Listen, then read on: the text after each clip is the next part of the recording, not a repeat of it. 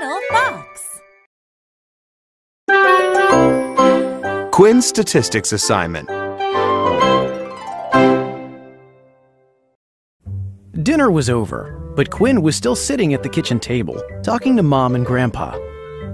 What was the most boring thing that happened at school today? Grandpa asked teasingly. Quinn was eager to complain about math class. Ugh.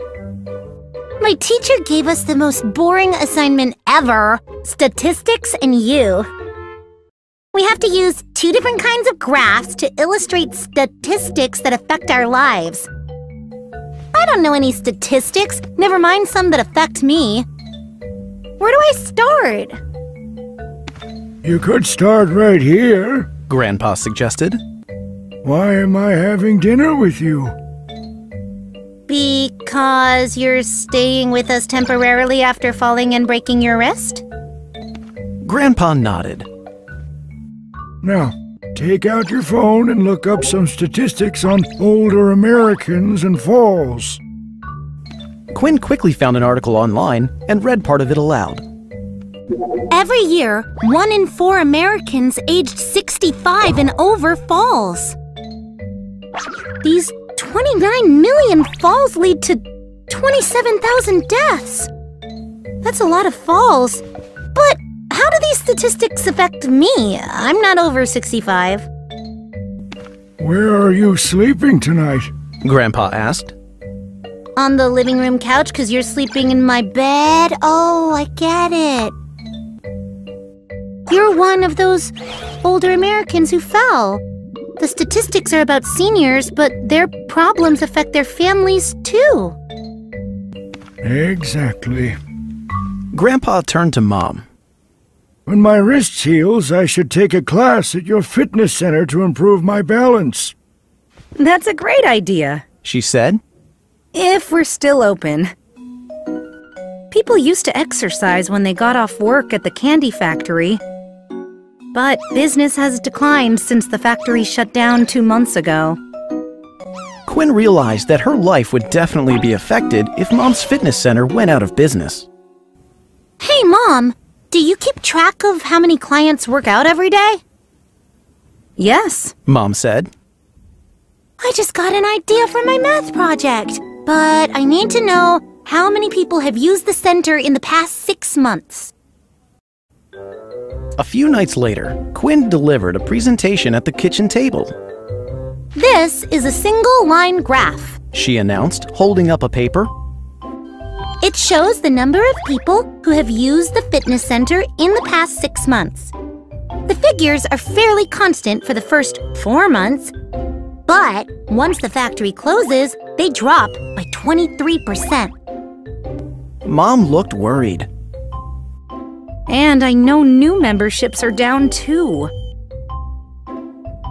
But there's also some promising news. Quinn said.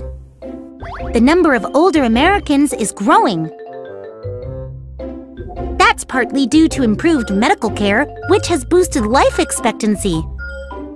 Only 42% of babies born in 1900 could expect to live past 65. But for people born in 2000, that number is projected to almost double.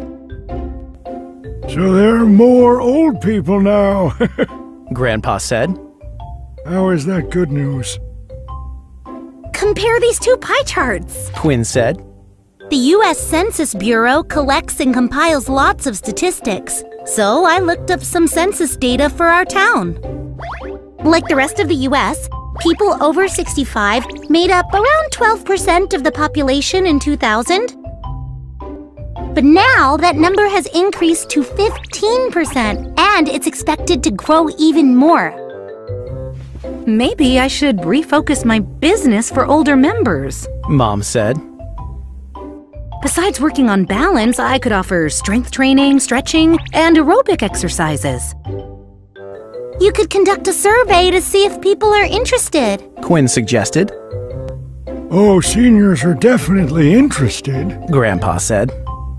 My friend Jim says his walking group can't meet during winter because the paths get icy. So his group would love senior fitness classes too. That's what my math teacher calls anecdotal evidence, Grandpa. Quinn said. You're drawing conclusions based only on your opinion, and Jim's. Grandpa pretended to be angry. Oh, I've known Jim since high school. We're really smart guys. Quinn laughed. Yes, but you two are from the same segment of the population. You're the exact same age, and you're both men. It would be better to hear from a wider demographic through a random survey including people of different ages and genders. This would give Mom a more representative sample of the senior community. I could draw up the questions. Mom said. But how will we obtain a representative sample? That's easy. Grandpa said. Everyone eats at the Supreme Diner on Tuesdays because it's senior discount day. The diner's next door to your fitness center, so I could survey people passing by. Plus, there are seniors of all ages and genders. That's a wider demographic. Quinn nodded. After you've gathered the data, I could help Mom interpret it. And if my teacher gives me extra credit for that, statistics could have a positive effect on my math grade.